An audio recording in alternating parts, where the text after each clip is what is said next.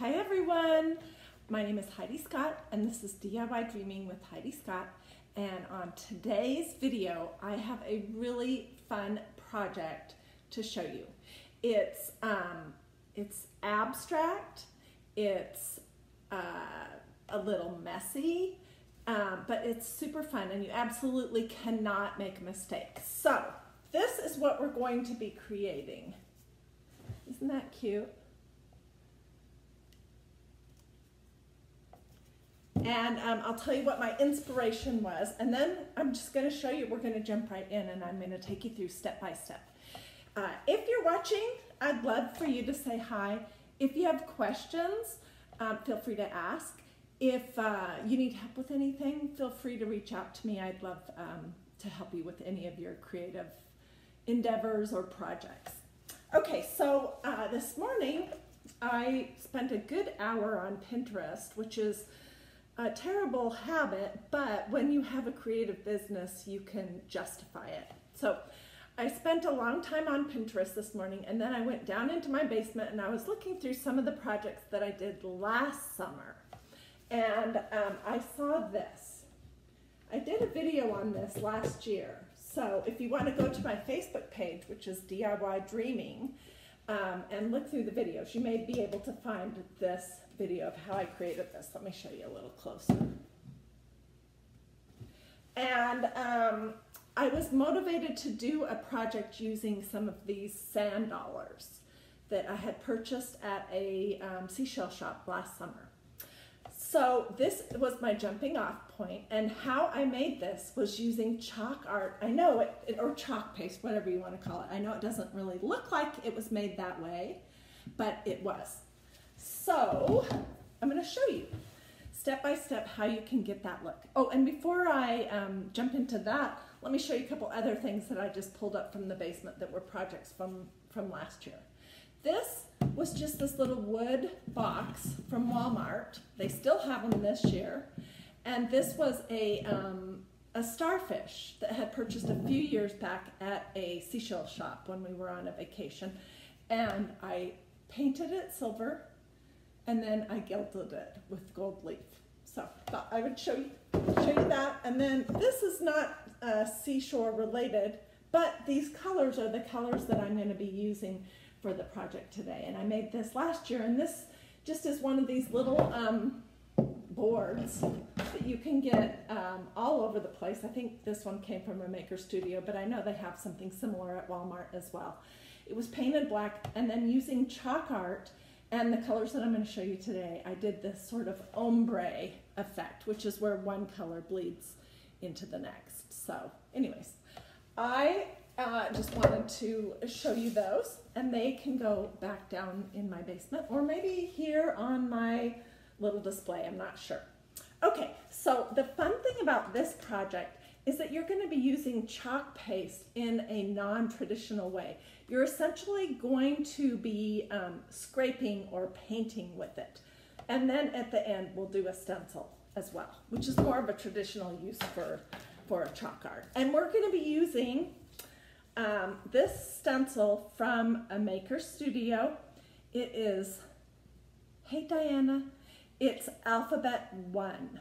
Honestly, I have not used this stencil set, this alphabet set very much, but I'm super attracted to it this summer. It really reminds me of the font used in all of that Ray Dunn pottery that is and has been so popular. So we're going to be stenciling the word joy using Alphabet 1. Okay, so the colors that we will be using, oh thank you, she says it's a cute project. Okay, the colors of chalk paste that we will be using for this project are, whoops, So Forth and So On. This is from a maker studio. This is this awesome deep turquoise color. Everything does dry a little bit lighter. We have a light blue called Cute as a Button. And then this one is my favorite, Water to My Ocean. It is also a turquoisey, but it's not as intense of a color, can you see, as the So Forth and So On. And then for the white that says joy, we'll be using Peace and Joy, which is a white chalk paste. All of these products here that I'm using for this project today are from a maker studio, and if you're interested in purchasing any of those, I'll make sure that there's a link with this, whether you're watching this on Facebook, Instagram, if you're on my YouTube channel watching it, I'll make sure that in the information that there are links so you can hop on and order some of these awesome chalk pastes if you want. Hey, and if you haven't already, I would love it for you to subscribe to my YouTube channel. I usually do 2 or 3 videos every week. They're simple projects like this that are quick, easy, affordable. Sometimes they're a little messy. This one's a little messier than normal.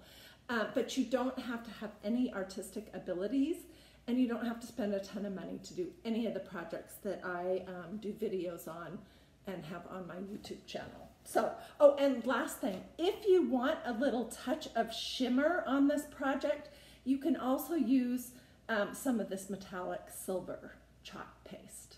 It's called Chalk Art with a maker studio. Okay, so let's jump right in. So these little canvases are available everywhere. I either picked this up, hey Margot, happy belated birthday. I either picked this up at Walmart in a package of probably 6 for $10, or Hobby Lobby or something. They're super inexpensive, maybe $1 or $2 a piece. What I like about this type of a canvas is that it's wide enough that it can just sit up on its own. And they're inexpensive, so if I completely mess it up and hate it, I don't feel bad throwing something that costs $2 or so away. But so this is what we're going to start with, and we're going to use a scraper, and we'll probably start with one of the darker colors of chalk paste. Now what I like to do is I like to cut these things up into smaller pieces. They're much easier to work with, and these things are like 50 cents. So if you do happen to go on to get some of the chalk paste for this project, grab a couple of these while you're at the Maker Studio link, because you'll use these. They get kind of yucky looking eventually, a little stained, but they work forever, okay? So what we're gonna do is we're just going to open our chalk paste, and I'm essentially going to stick my little flipper scraper thing in and get a pretty light, thin coat of the chalk paste on it. You do want to always remember to close your pots up quickly. With any brand, they dry and get hard, and then they're not as easy to work with. So, okay, so you're essentially just going to start running your little scraper back and forth over your canvas. And the parts where the canvas is raised is where your chalk paste will come off. Okay, can you see what I'm talking about? You don't want it too thick on your scraper, or it'll just be big blobs. Although big blobs are not a problem. You're going to have some of those on your project. For sake of you guys watching, I'm just going to show you the front, how to do the front of this, but you can also go back and do all the sides as well. Okay, so that's coat number 1 with so on and so forth, chalk paste from a maker studio. I may come back and add some more, but this is what I've got so far. Pretty? No. And you do want to wear some protective clothing, or just be careful, because when you're using your scrapers like this, it can tend to flick the chalk paste around a little bit. Okay, I'm going to go to the next one, which is going to be Water to My Ocean. I'll get a different little scraper. And I'm literally just sort of dipping it in here to get the chalk paste on my little scraper. Thin. And I'm going to do the exact same thing. Okay, here I made a goof already, but it doesn't matter. I'm going to show you how to fix it. See, I got that big blob. You can just take a little paper towel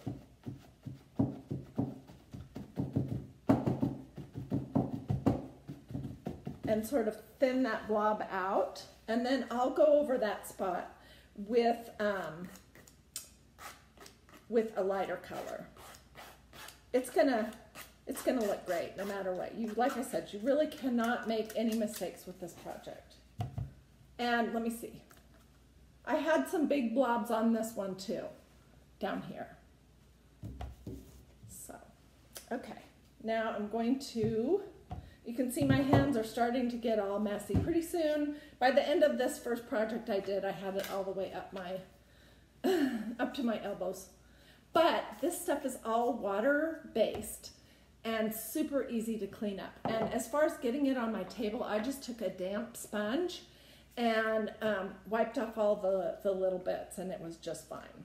Okay, now I'm going to put some of this lighter color blue called Cute as a Button on my other piece of spreader. This is what that color looks like.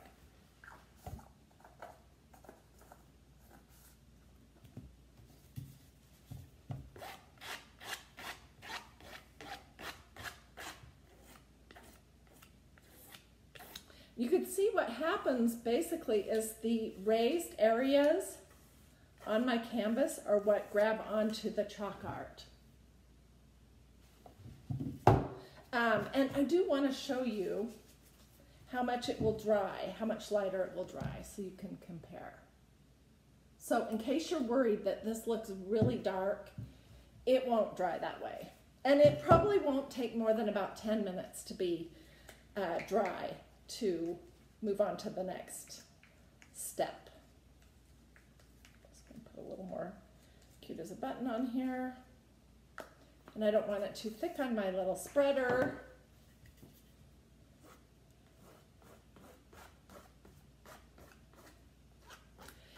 You can go all different directions, or you can just kind of go always in the same direction. You could do a heavier, darker color at the bottom if you wanted. I mean, this is so up to you how you want to make the project that it really, it just does not matter. So that is basically what you have so far. For fun, we could do a little silver just to give it a little touch of sparkle. And this is called metallic silver. I didn't do that too much on the other project, I don't think.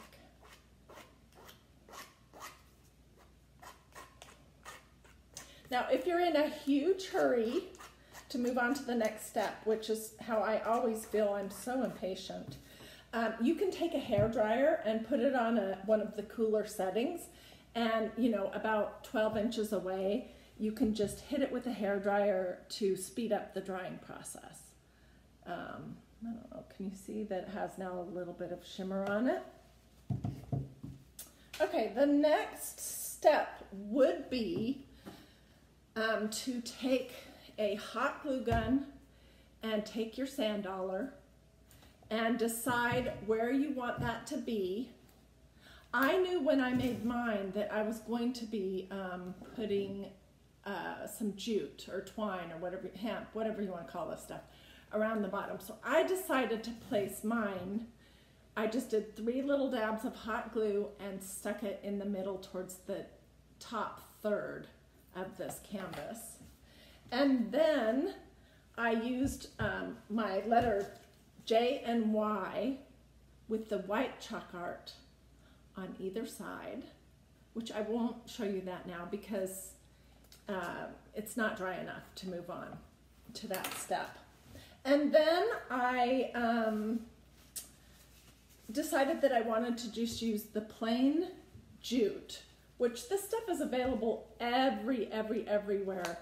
Super inexpensive. I have multiple rolls of this in different drawers in the house, different thickness, and gosh, you can add a little charm to something for pennies. So if you don't have several rolls of this in different thicknesses, you can buy this at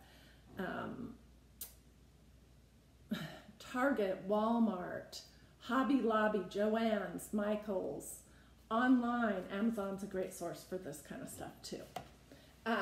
So I just cut out a long piece of it, tied it around the bottom, and put a little bow off to the side. That's what I did with that one. But I wanted to share some other ideas of what you could do to embellish it. This is this pretty ribbon that came from Michael's that is brown. Get a little closer. And it, hey Terry, it has, hey Deborah, it has a light bluey color stitch on the edges of it. That would be pretty to put on the bottom. Or you could use some good old-fashioned raffia. And I've seen it in blue colors. Or you could even use some of this leather cording. It's just completely up to you. And I believe that you should use what you have instead of going out and purchasing more. So look, if you're a crafter or a DIYer, look around and see what you have and try to use that first before you go out and purchase more supplies. Other than you probably don't have these colors of chalk paste just sitting on hand, and you probably don't have these little canvases, but otherwise I think you should just try to use what you have. Hey Jackie. So that was basically it. I'm trying to think, is there anything else I want to tell you? This is a good project to do with your kids when they're at home. This is a good little, just something to give to a friend. And there's lots of words that you can use this idea with a sand dollar. You're gonna look for words to stencil that have an O in them, like joy, hope, love. What was the other one? Gosh, I can't think of it right now. But anyways, so you can use that. You could use a starfish in place of an A. And so you could do peace or happy. So there's lots of different things that you can do just using this idea, using your chalk paste in an unconventional way as a type of paint to create an abstract piece of art. And that is pretty much for today. If you have any questions, let's see who's on. Hey Diane, hi Jackie. If you have any questions at all, if you're having a hard time figuring out where my affiliate link is to a maker's studio so that you can order these products, or anything at all, just let me know. You can reach out to me through my Facebook, which is DiyDreaming. You can reach out to me through Instagram. You can reach out to me through YouTube. Or if you go to my Facebook page, you'll see that I have my phone number and an email address there as well. Thank you so much for watching. If you decide to try this project or a variation of it, I would love to see a picture. So come back to where you found it and feel free to share a picture of your completed projects there as well. Have a wonderful day. Until next time, have a good time crafting and being creative.